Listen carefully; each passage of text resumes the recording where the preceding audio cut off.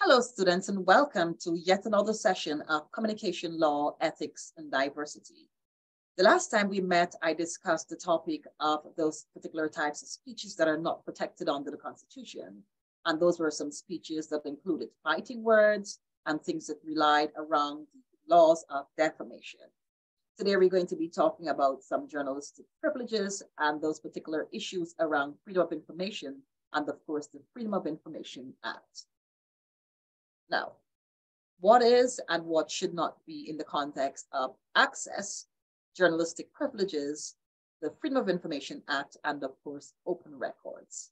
Now, access in the context of the First Amendment, it has to do with freedom of the press and other laws in the United States, which in fact do not give journalists greater access or immunity. It may surprise you that notwithstanding the First Amendment and the freedoms under the First Amendment, the freedom of the press is not necessarily a remit, or should I say a preserve of every single journalist when it comes to where they can and cannot go and the types of issues that they can actually report on in the context of that particular issue. Now, I'd like you to seek City of Oak versus King 1989 for a particular case that is aligned to my particular assertion here in the context of the rights and privileges of journalists with respect to their access or immunity. Now, the King case. A King, a journalist working with WTMV or WTMJ-TV Milwaukee, what he did, he jumped a roadblock set up by Oak Creek Police to gain access to the site of a plane crash at a local airport. Now, you would see here in the image a picture there of, the late Kobe Bryant and his daughter Gianna. And we know that in the particular case that his wife brought against the sheriff, office, she won the case. It was a case where they got on the site, they got there as the persons who would, be assigned to take crash scenes and sites and the remains. And of course, when they got there, they took the liberty of sharing and causing those pictures to go viral. And of course, it traumatized, Vanessa and the rest of the family and stuff like that. So what King did, working with this TV station, perhaps he would have gained notoriety from gaining access to other places. So WTMJ, or I would say the TV station in Milwaukee, they expected him to come back with a story. So he decided that he wanted access to the plane crash site at a local airport. And as he started to shoot his photographs, the police officer caught up and said, you know what, you need to leave the area. And what did he do? He refused. And he said that he's only going to leave if he was arrested. He was arrested, of course, and charged with trespassing. Now, like I said in the beginning, not every single space that is a public place, a journalist has a right to actually be there. So there are some places that they cannot go because they'll be cited with trespassing because it's an active site of investigation. If it's a plane crash, if it's a real terrible accident, it is an active scene of investigation that they've got to cordon off, and they've got to make sure that they keep the area untampered with or unencumbered or untouched, so that everything that the investigators need to find out, they will find them there to be able to piece the particular case together. So when he refused, he was charged with trespassing, and he took the matter to the Wisconsin Supreme Court, but he lost the case because what King was in contravention of the regulations governing the rights and access and privilege of journalists to be in certain spaces to cover their story. He was in effect in contravention of the First Amendment. So not because the reporter has the right to report and has access to information and the right to divulge the access, he doesn't have access to every single space, or he or she or that person doesn't have access when it comes to covering certain types of stories. So the Supreme Court was within their rights to actually throw the case against King because King had no right actually trespassing on the scene of the accident. Now, you would recall in terms of First Amendment access that public forums like roads should remain open and the government cannot restrict access to them or impose content-based restriction. But I did say, and you would recall that the government can impose restriction if it has a compelling interest. If it's a site that has to do with prison, breaking, or fire, you cannot be there. And I did say that an airport cannot be a place where the public or journalists can actually have unfettered access. And then they can say, well, we're first to be there and we need to be able to tell the story. government can say, you know what, you cannot be in these particular places at this time because this is an active site, all right? The argument here in the Oak Creek situation is that the roadblock was set up to prevent people from crowding the scene to allow easier access to emergency vehicles and personnel. Can you imagine the confusion if you have 10 journalists from distinct media houses descending on the scene of the accident as it occurred within a couple of seconds, and then the ambulance is there to try to save those persons who are victims, who are actually, survivors of that particular crash or accident, and the ambulance is unable to get in there to save those people who are on their last because the reporters are actually there and they're encumbering, all right? So it's a situation where there's an interest here because if you're crowding the scene or if you're deemed to be encumbering, then it's a situation where there's a compelling interest in the context of access and journalistic privileges. So I hope that you're very clear on this particular argument here. In the case of this reporter, the reason why he was cited for trespassing, it's as a result of this particular concern that has to do with public forums where the First Amendment is concerned. So government can actually impose restrictions if it has a compelling interest. And an accident is enough or sufficient to be deemed a compelling interest so that journalists do not have access to actually encumber. Now, airports are considered non-public forums. You would recall me talking about this when I spoke about the First Amendment and where we can and cannot go on the rights and stuff like that. And when I spoke about the public forum doctrine, the government can impose any restriction, both content-based and content-neutral, because no one is supposed to be there in terms of an actual airport. I'm not talking about a crash site for an accident, but an actual airport, all right? So our government buildings and offices where government is actually conducting business. The question is there a conflict between access and accountability? There should not be. The government in the Sunshine Act, also known as Federal Open Meetings Law of 1979, they stated that the public, not exclusively the press, they have a right to attend meetings held at the federal agencies or commissions and boards with some independent authority whose board members are appointed by the president. So the public has a right to be at these meetings as a result of the Federal Open Meetings Law of 1979. What is not permitted, even though you have a right to be there, it's a couple of things. Number one, participation. Number two, recording of those meetings. Number three, broadcasting or photography, photographing the meetings. You may actually obtain copies at a later time, but you may not take your cameras out. So you will see that if you're going into certain public spaces and meetings, they will say to you, come right in, have a seat. And you will see a sign that says, photography is prohibited, broadcast is prohibited. These types of things, recording is prohibited. However, agencies have a right to exercise their own discretion. And so the Federal Communications Commission, they actually allow audio recordings and non-flash photography in some instances. Like the Nuclear Regulatory Commission, they require prior permission to do so. If you were to go into their meetings, you'll have to get permission to pull your camera out and to actually do any recording or photography in those particular settings under the Sunshine Act. Now, notice and complaints under the Sunshine Act, agencies have a right to, they must post their notices of their meetings at least a week in advance to give the public enough time to attend. If someone is denied entry, they can file a lawsuit within 6 days of the denial. And when it comes to exemptions under the Sunshine Act, there are a couple of things you need to note. Information relating to national defense, relative solely to internal personnel rules and practices, matters specifically protected by law, trade secrets or privileged or confidential commercial information, or matters censoring or accusing a person of a crime. These are the exemptions. So if it's of a national interest in the context of the nation's security and safety, then these are exemptions in terms of what they can and cannot, where a reporter can and cannot go in terms of their access to information and their reporting, all right?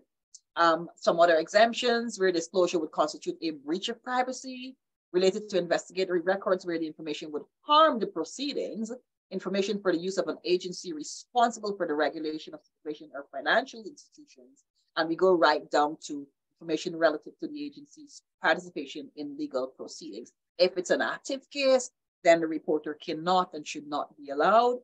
They have a right to say to you, at this time are sorry, we cannot divulge, all right, because this is really inimical to our privacy and the legal proceedings here right now. So we would ask that you respect the closed meeting or anything that will lead to financial speculation or endanger the stability of a financial institution. So these are exemptions to the Sunshine Act to note.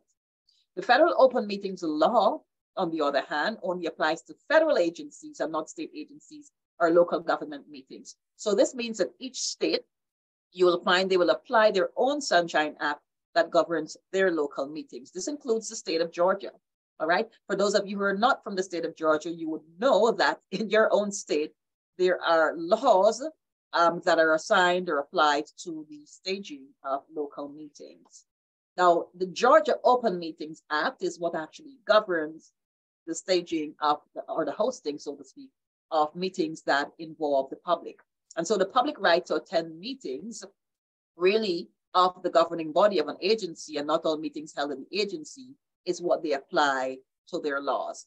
And so a meeting really speaks to gatherings of members to discuss or take legal action, take official action regarding the business or policy of a particular organization. I believe that this particular link, the content, you can find this easily online if it's not already in D2L.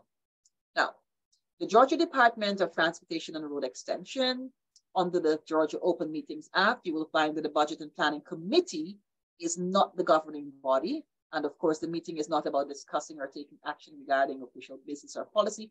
In this case, you can actually be a part of this meeting if it's not about discussing or taking action regarding official business or policy. All right. Agencies must post notices, at least, like I said, 24 hours before, no later than 2 weeks in advance. And of course, government meetings that are considered closed or improper, you must have a written demand. And if refused, the lawsuit must be filed before the meeting is actually scheduled. All right. So it means that whatever meetings are being held under the Georgia Open Meetings Act, the public must know by notice at least 24 hours before, not the group or the agency decides on the same day, especially if they're making a decision that pertains to the public, on the same day that there's a meeting, and then you get wind of the meeting, you turn up and you're locked out of the meeting. All right. If it's closed during improper, or if you consider it to be closed during improper, then you can do a written demand. And of course, you can file a lawsuit once you have sufficient evidence claiming or stating or purporting or supporting that you're purposely or willfully locked out of that particular meeting because they're making decisions they don't necessarily want the public to be aware of that are inimical to the public interest. Again, as we move along, Georgia Open Meetings Act, held behind closed doors improperly, you have 90 days to file against that particular group that has called that meeting. And of course, all the decisions and actions made in that particular meeting, it would be voided if you won that particular case. If you move to the court and the court rules in your favor, then whatever decisions are taken, like I said, if it's a decision that has to do with closing a road or cutting a budget that has to do with a community development, then whatever they've done behind closed doors without the benefit of the public, those particular decisions would be voided by the court. So violating the act really is a misdemeanor, and it has a fine of up to $500. For exemptions, you can see this particular site in terms of the open meetings laws of Georgia. Now, let's go to the Freedom of Information Act. It's called FOIA, or FOIA, of 1967. I just made that one up.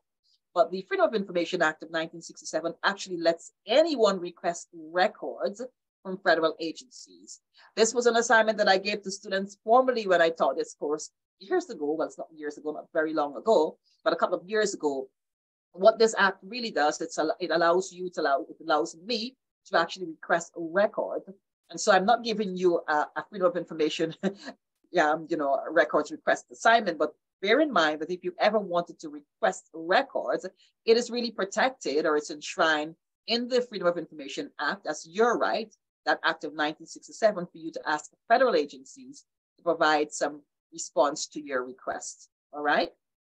Now, the public right to know the inner workings of the government institutions, that American taxpayers, their money goes in. I'm a taxpayer, you're a taxpayer. It is within the Constitution.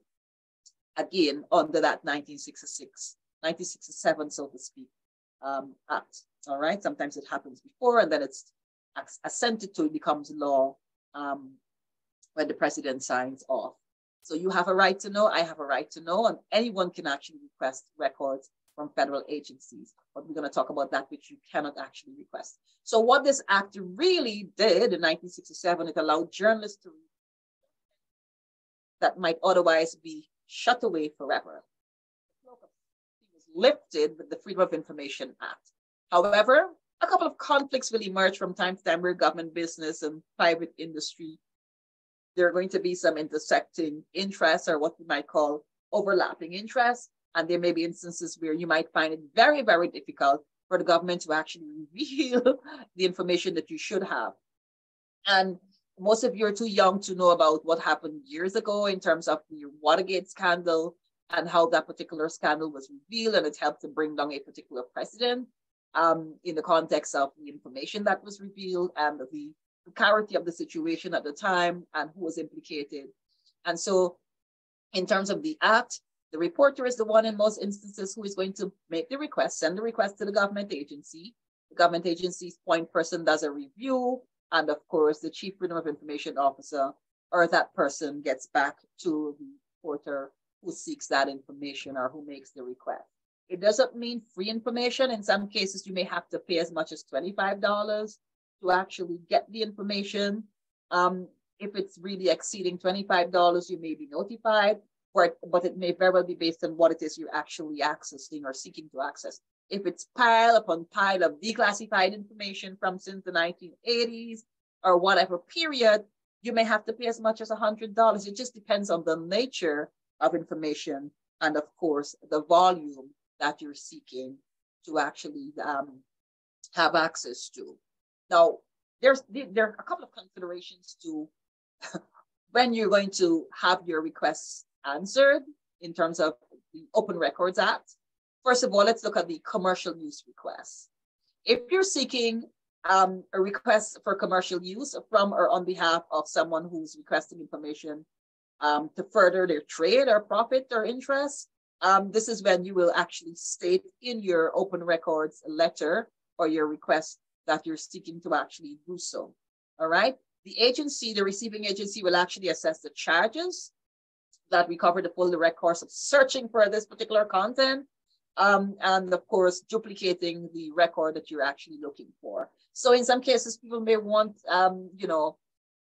some sort of hit single or something that was actually said or done years ago, earlier. It's in the archives, and so the person has to go dig very deeply, and so it may cost them time and effort, and of course, duplicating on specific machinery and stuff like that. And so it may be sometime before the information gets back to you, but that goes into the particular request because it's really for commercial purposes. And so a charge will be brought against the particular person in terms of costs. Then we have what is called the education or educational institution request. If you were to do one, I would say to you, frame your particular request under this. This is a preschool or a public or private elementary or secondary school or institution, graduate or undergraduate.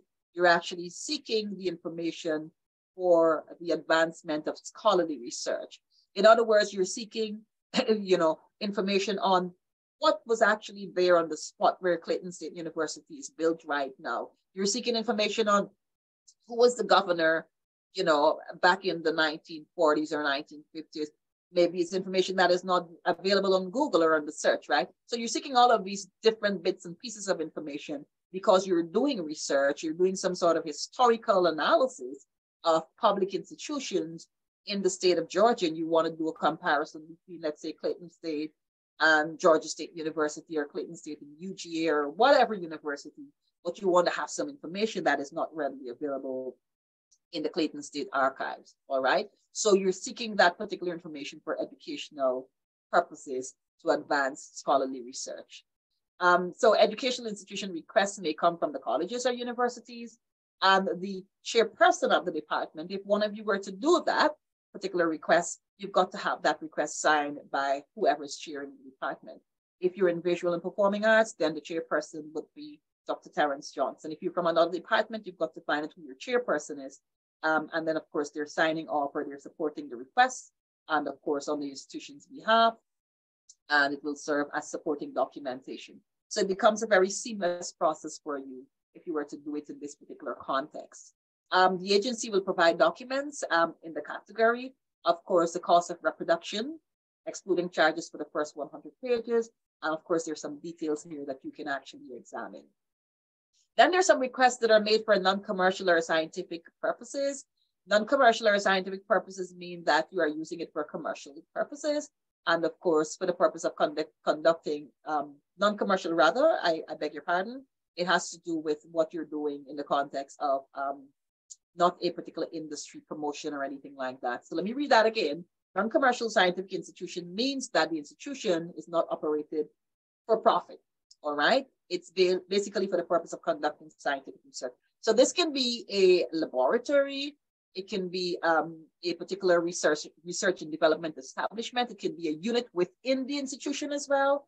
And of course, similar reproduction charges rather, will be applied to this particular request. So whether you're doing it for a class project or you're representing a scientific agency or research institution, this is really for non-commercial purposes that you're making that particular request. And it's pretty similar to the education institution request, except that these are entities that may be standing alone and not necessarily under the education institution. Now, you can also have requests coming from your news establishment. And so as a representative of the news media, you may request news for the entity that you're actually gathering the information from, whether it's broadcast or to publish. And of course, the definition here should be really about current events that would be of current interest to the public. So when you're framing the request, you're saying that you are collecting the data for news purposes in the interest of the public, because you'd like to let the public know about the historical nature of X, Y, or Z. All right? You want the public to know what the stats and the figures are stating about a particular budgetary allocation. So depending on what it is you're doing in the context of the news, if you're running an investigative piece or whatever you're doing, you're stating that it's within the public interest, something that is happening right now. That's the reason why you're actually doing that particular, making that particular request. Now, representatives of the news media will include those who work in the internet, newspaper, magazine, multimedia settings and stuff like that. And of course, news media will be a plethora of all of these different people. And they are in the context of those who are informed about what's happening because they're disseminating the news. So they have to inform themselves before they can actually inform their constituents, all right? They make their products available for purchase by the general public. So they may be deemed to be of a commercial interest as well, apart from being in the public interest when it comes to making their requests. So editors may pay a whole lot. They may pay a hefty sum for the information. In some cases, they may say, well, we don't want to pay because we're producing a documentary that is a public broadcasting service to the people. Or it may be for commercial purposes, so they may not have a problem with paying for the duplication. Now, there's a fee waiver that can happen. When it's in the public interest, you're likely to contribute significantly to public understanding. Once you can prove that, then they may waive the fee, all right? Some established considerations may be the subject of the request. The subject has to be really concerning operations or activities of the government. Of course, the information value has to be disclosed. How is it likely to contribute to society's understanding of government's operations? They may waive the fee as well. How is it likely to really clarify or have the public understand in a general way what is happening in that particular context where that issue is concerned, or let's say the significance of public understanding where that issue is concerned in terms of its evolution, all right? So if it's going to contribute significantly to the public understanding, then the fee may be waived as well. If you're talking about economic policies of the 60s and you're comparing it with what is happening in 2023, well, the public needs to know how a recession takes place, what it looks like and stuff like that. If it's going to contribute to clarity, then we're going to reveal the information to you in terms of what happened and some of the major decisions that we took in meetings that are not necessarily known to the public. There may be a fee waiver. So under the amendments to the law in 2007, the request is to be assigned a tracking number to check the status. So if you were to make a request, then you should receive a tracking number that should say to you, if you're a researcher, whether or not the information is going to be given to you on time for you to complete your study. If you're a reporter, you will know if the information is going to be given to you before you complete that investigative piece, or if it's going to take an inordinate, amount of time for them to get back to you specifically. So the agency is obligated to respond to your written request within 20 working days, minus Saturday and Sunday now, 20 working days. But as a practical matter, agencies frequently disregard that particular deadline without any penalty. So in other words, you can actually make a request today, or let's say, on the weekday, January 30th, and 1 month later, you're still waiting because they're not obligated to respond to you in the 20 days that is actually written there under the amendments of the Freedom of Information Act and the laws regarding open records requests. And this was in 2007. We're now in 2023, and they're not in a hurry. All right. Under the fee waiver as well, the amendments offer the agencies a potential out in meeting that deadline by allowing them one clarification request. So you can make your request the 30th, and then of course they can say, well, we received your request, but we have clarifications that we need. And so they write you back, and then they have another 30 days or 20 days added on. And so you can be waiting for an entire 3 months until you've gotten clarity, until you've provided them with clarity. And of course, until they're very satisfied that they're clear about your request. And that is how some reporters wait very long, or that is how some people who do research wait very long before they can get the information they require to actually bring out their study or their particular piece. So a response basically is a request. And of course, it's really in connection with a grant or a denial of the record sought. Sometimes just a simple acknowledgement by the agency is needed, but this is not necessarily to be counted as the response which you are entitled under the Freedom of Information Act. All right. Should an agency fail to issue a response in 20 days, as is statutorily required, it may be allowed additional time without violating the law if there are unusual or exceptional circumstances. Now, what are these unusual or exceptional circumstances? A routine backlog. There are quite a few of your colleagues are requesting the same information. We've got to make sure we handle those. Or we've got a backlog of requests coming during the COVID pandemic. We've got to make sure we clear those that came in 2021. Then we're going to look at your requests. Some of them are fulfilled in 20 days. You have your luck. In some cases, you're going to wait very long for that backlog to clear. Now, delays may be challenged and denials may be appealed in courts. Don't know how many of those particular court appeals have proven successful. It's something for us to research. But the burden of proof is usually on the government, meaning that the government agency has to prove that it had a legitimate reason for not responding within the 20 days or denying your request. So they may always say there's a backlog, all right? They have to prove that there's a backlog, and they can probably do so by the log and presenting the logging code as the way in which they're trying to chip away at those particular requests that came in ahead of yours. Court may take action against federal employees who acted improperly, and they can award attorney fees if they see or they deem the acts to be unconstitutional or to be purposeful in the context of not providing a response when information was at the person's disposal, and they were definitely delaying without a cause. Which agencies are covered under the Freedom of Information Act? Every agency, every department, every regulatory commission, or government control corporation and other establishment in the executive branch of the federal government. Cabinet offices are covered as well. Departments of Defense, State, Treasury, Department of Interior, Justice, Federal Bureau of Investigation, the FBI, or the Bureau of Prisons. All right. So it means that the GBI is also covered within this particular range here in terms of Freedom of Information Act. And independent regulatory agencies and commissions, these are as well are also covered. Federal Trade Commission, Federal Communications Commission, and of course the Consumer Product Safety Commission. They're all supposed to be covered, and they should, by right, based on the coverage here, provide the information that is actually requested. Government control corporations such as the U.S. Postal Service and Amtrak, presidential commissions, the Executive Office of the President, and the Office of Management and Budget, they're all covered, but not the President, his immediate staff, the Office of the Vice President, or the Office of Administration, which advises the President. All right. So if the office is covered and the budget office is covered in management, not the president. What does that say to you? They don't necessarily need to divulge for the purpose of security and other clearances. All right. Now, which agencies are not covered apart from what I've just out there to you? The Corporation for Public Broadcasting, the American Red Cross. They both receive federal funds, but they're not controlled by the federal government. So it means that they don't necessarily have to reveal information to you. All right? Corporation for Public Broadcasting and the American Red Cross. Now, because an agency or a state receives government funding, means that they have to divulge. Now, the Supreme Court has ruled that a private organization that is established for the sole purpose of carrying out government research contracts and is totally funded by the federal government is not automatically an agency subject to the Freedom of Information Act. What this means is that the Smithsonian Institute, they've voluntarily adopted disclosure policies very similar. So they will say to you, we have nothing to hide, right?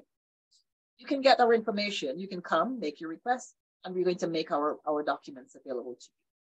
So they're saying that while, you know, there's a need to protect certain financial and donor data through exemptions, they've said that we will presume that we need to disclose, right? And they have actually assumed many other provisions in the law. Now, agencies not covered again, the Congress, federal courts, private corporations, or federally funded state agencies. This means the U.S. Court District, the U.S. Circuit Court of Appeals, and the U.S. Supreme Court. Because military court systems was also created through the Department of Defense, they're also not covered. And of course, the regulations, and of course, not by the U.S. Constitution, military branches often argue that the Freedom of Information applies to military court records, including court dockets, which can render access to those records very difficult, given the delays that accompany most Freedom of Information requests. All right, so they are not there. Court documents are public because of a First Amendment right based on access, and of course, while the Federal Reserve Board of Governors is covered by the Freedom of Information Act, the 12 regional banks of the Federal Reserve are not considered government agencies. And so Freedom of Information Act does not apply to them. I'll go that back again. Even though the Federal Reserve Board of Governors in Washington is covered, the Federal Reserve Board is covered, the 12 regional banks of the Federal Reserve are not covered. So the 12 regional banks, they have absolutely all right to not submit to a request for information that is actually coming from anyone who's seeking to investigate their activities. All right. Records held by regional banks, like many of those recently sought in connection with the government's private sector financial bailout packages, they're not subject to Freedom of Information Act unless also filed with Washington's Federal Reserve Board. And here's an image here. All right. And these agencies are not covered. So regional banks, they are not mandated under the Freedom of Information Act to actually give public information. Who can file a request? Come to this particular thing. All U.S. citizens can file a request as well as foreign nationals under the Freedom of Information Act. Corporations, partnerships, or other entities such as a public interest group or a news organization can actually file a Freedom of Information request. Note, however, that members of the news media have no or more fewer rights to information under the Freedom of Information Act other than the requesters. And like I said before, this whole notion that a journalist has this whole autonomy over every bit and piece of information, the public also has a right to know over and above and ahead and at the same level, like I said, with those persons who are part of the media fraternity. All right. So what the news media will do, they will break the information first. And in some cases, the public will be stimulated to go dig deeper. Or in some cases, you may find a member of the public breaking the information to the media. And that gives the media some sort of, I would say, food or energy to go even deeper to ask for more information. So in some cases, the public and the media, they're working together to build the agenda for these particular types of requests. All right.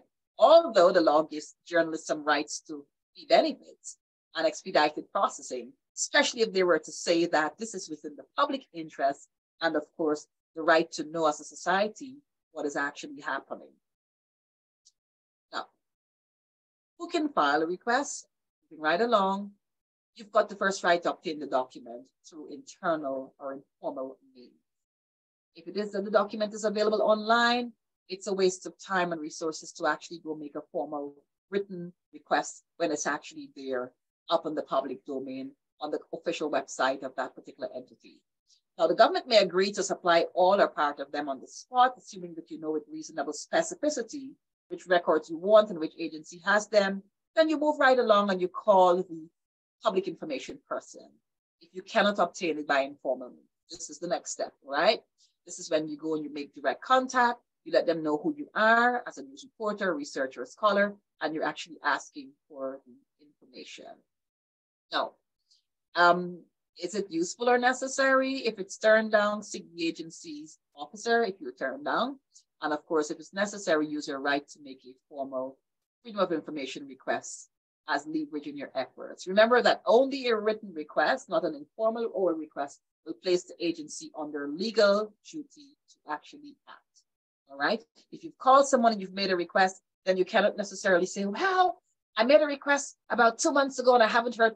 The question will be, how did you make the request? Did you make a formal written request? Then we don't have you on record, and then you have no case in this situation. All right? Some exemptions, like sunshine laws, there are some exemptions to the information you want to request. If the information you're seeking falls under one of the following areas, then your request will be clearly denied. And these include information that is classified to protect national security. Unless it's declassified, then you cannot necessarily be calling the agency or even writing. All right? Exemption number 2, information related solely to the internal personnel rules and practices of an agency.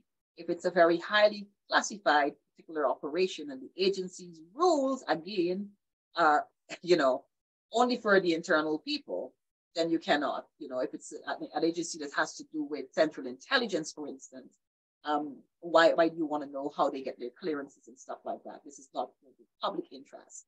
And then the third exemption, information that is prohibited from disclosure by another federal law.